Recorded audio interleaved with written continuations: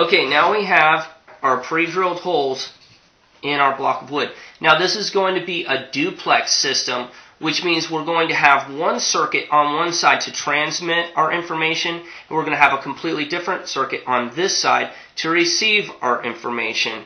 So first we're going to make the transmit key, which is going to be just a piece of metal, and we're going to bend it up slightly, and then right here we're going to put one of our nails to make one of our contacts, and on this side we're going to put our other nail for our other contact right here. So when I press down on this and make contact with the nail, I'm completing the circuit, basically acting like a switch. Now I'm going to turn that to this side. First, I'm going to take a piece of wire and I'm going to strip the end off here.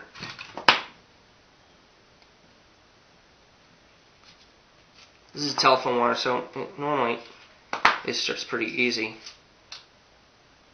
Come on, baby. There we go. Now I pre-tap this, and I'm going to wrap my wire around my nail, and I'm going to nail it down. Now I'm going to swing this into position and tap it down. And my second nail, I'm going to have another piece of wire.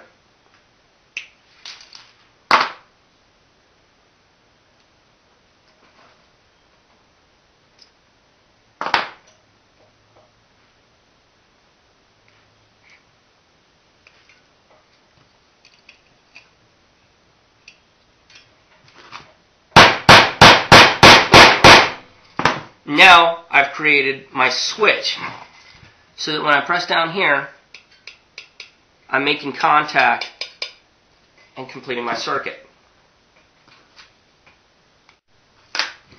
Okay, the next step is we want to hook our battery up to our switch so that we can send power to the coil on the receiving end of our transmitter. So I'm going to take my battery, and the center one is my negative, and the corner one is my positive. So I don't want to hook this positive up to there, because if I press my switch and I had this hooked to here and this hooked to here, that would be a dead short and we would overheat our battery. So I'm going to wrap this around here,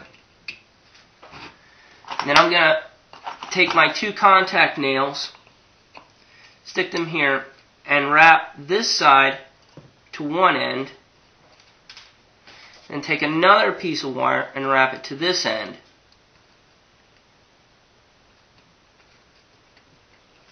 And then this red will go to the positive side of my battery. So now, when I press the contact, it's sending voltage to these two nails, which are going to be hooked up to our telecommunications wires that will go on to our receiving end. Now we want to build the receiving end of this station right here. So, in order to do that, I already have my nail, and it just drops in here, so that's the easy part. The next part is I need to put this piece on as my sounder. Now this sounder doesn't get hooked up to any electricity, it just has to be attracted to the nail whenever I get a signal into this coil.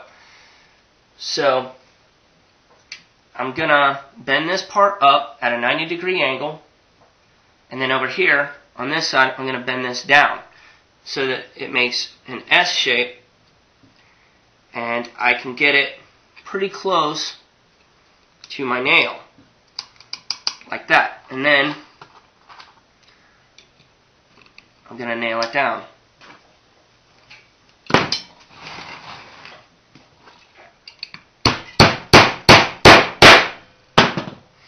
Now I'm going to take my coil out and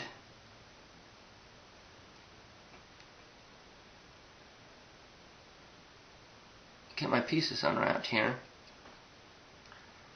so that I can connect this to my receiving connectors right here.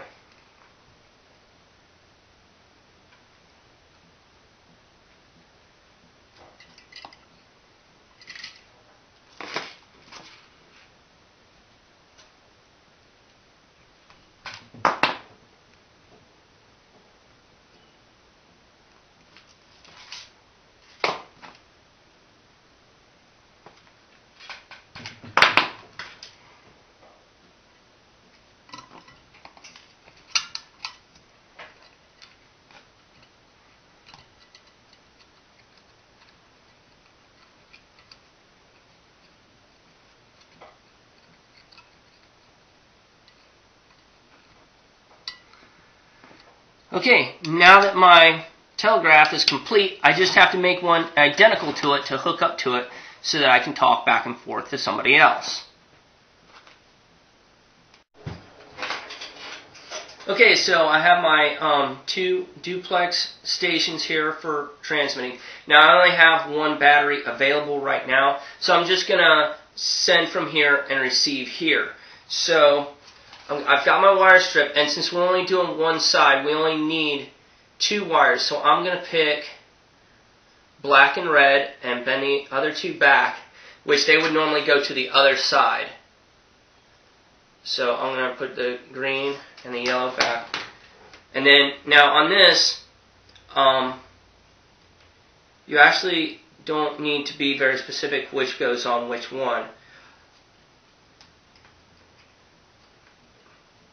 So I'm going to hook the battery up to this side.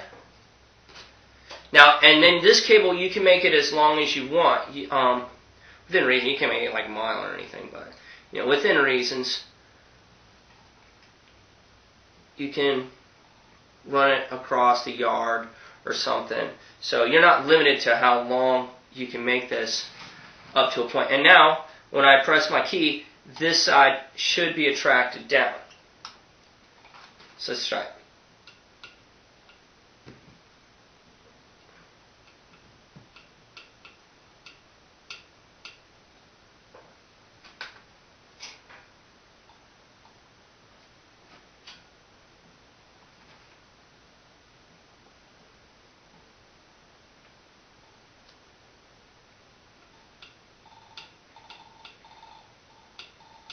It's not making a nice snappy noise.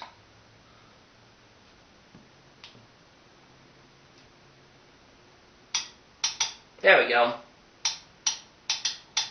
You do have to kind of adjust this just to make sure that it's very close. So now, whenever I touch the switch, it's going to cause this coil to create a magnetic field and attract our piece of metal. And now we're ready to tap out some codes. And I'll put a link on the side as to where you can get the codes and how to develop different models of this. Like you can get more fancy or less fancy than this. And that's it. Thanks a lot.